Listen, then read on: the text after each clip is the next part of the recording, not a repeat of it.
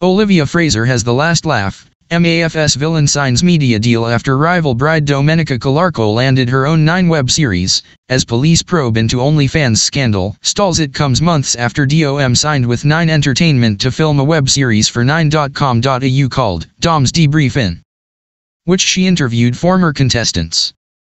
The Yahoo deal isn't the only bit of good news Olivia has received recently. It was revealed last week NSW Police had effectively ended its investigation into Olivia's role in the OnlyFans scandal that rocked MAFS last year without any charges being laid. Domenica, 29, said on Tuesday the case against her former co-star had stalled because Olivia and other parties exercised their legal right not to talk to police, meaning there was no fresh evidence to go on.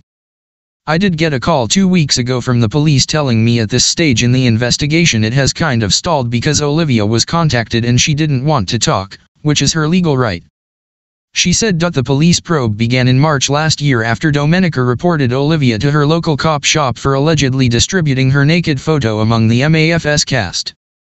Olivia had allegedly asked her friends to dig up dirt on DOM, which resulted in the discovery of a nude photo she had posted on Twitter and Reddit to promote her OnlyFans. The photo quickly spread through the MAFS cast via WhatsApp, and was addressed at the first dinner party following the couple's retreat. Domenica was humiliated to learn her co-stars knew about her OnlyFans account and had seen her naked, and eventually broke down in tears. Olivia refused to apologize for discovering and sharing the photo.